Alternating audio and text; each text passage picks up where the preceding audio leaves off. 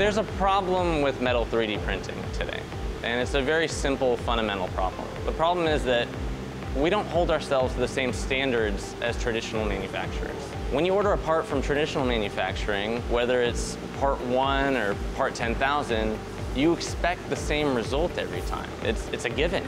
You expect that they're all going to be exactly as you order them, as you specified them to that vendor.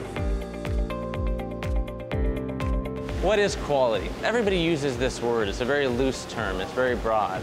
Quality means to 3DO that whether it's the 10th part or the 10,000th part, that they're all exactly the same. They're the same dimensionally as defined by our customers and our partners. They have the same surface finish, they have the same look, and ultimately, when you put that part into your machinery, it functions exactly the same. Because in the end, we stand behind our quality and we know that our parts, your business is dependent upon them.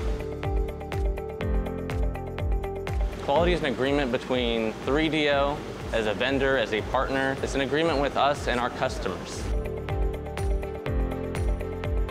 Quality is ingrained in the culture of 3DO. Every step of the process has a system in place to tell us what's going on with what part. I could literally grab any part in this factory today and tell you what machine it came off of, what operator ran that machine, at what time, and when that furnace cycle was run. That helps us with root cause analysis. It helps us track things down. It helps us keep repeatable parts going out the door. And it helps us ensure quality.